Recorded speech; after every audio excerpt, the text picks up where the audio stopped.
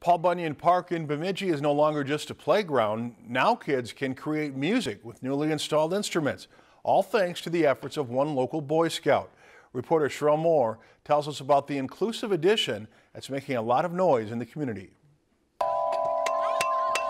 There's a lot of sweet music coming from Paul Bunyan Park in Bemidji right now. I hope one day, a few years from now, it'll still be here. Hope it holds up well for all kinds of weather, and I hope everyone that uses it really likes it.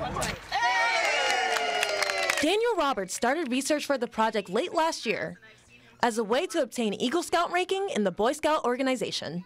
He had to make a lot of calls in order to raise $11,600 for the park edition. People just came out of the woodwork. It was amazing. Virtually everybody that he asked said, oh, sure, we'll contribute to that. And so organizations and clubs and individuals and friends and family members and all sorts of people started sending money in. Once he had the funds, Daniel then assembled a team of his Boy Scout troop and the Bemidji Parks and Recreation Department to help physically install the instruments in the park.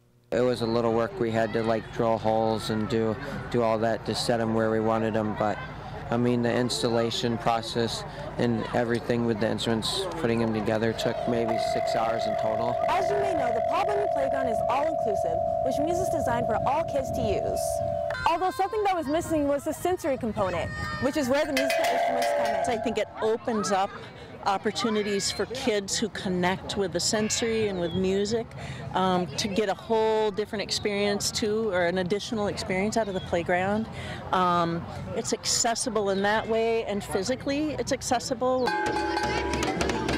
Daniel says he's still amazed with how much support he received from the community.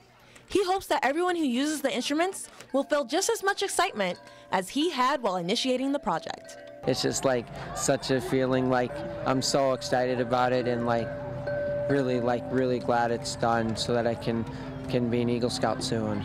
Reporting in Bemidji, Cheryl Moore, Lakeland News. And Daniel is only one badge away from the Eagle Scout ranking, although he says he's in the process right now of obtaining it.